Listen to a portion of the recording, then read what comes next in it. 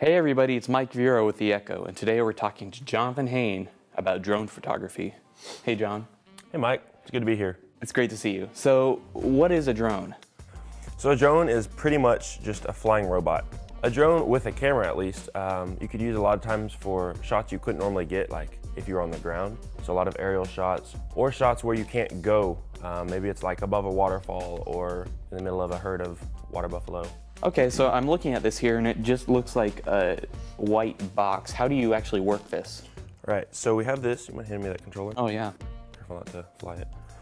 So with this will connect to the drone, and then this has its own Wi-Fi signal and it'll connect to your phone. And so that allows you when you're flying to see through the camera what's on your phone.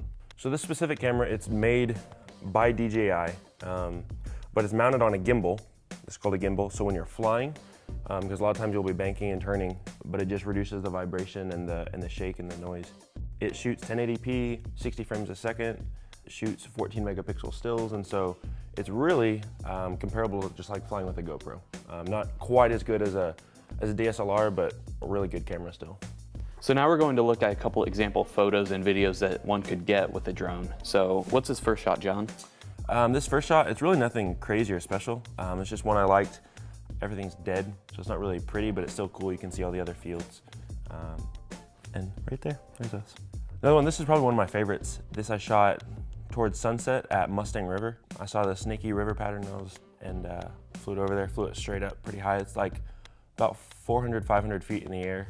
Again, it's just really neat the perspective you can get, because you can see it on Google Maps, which is a way a lot of times I'll plan out my shots. But when you're there, it's a whole nother experience getting to see all the way around it.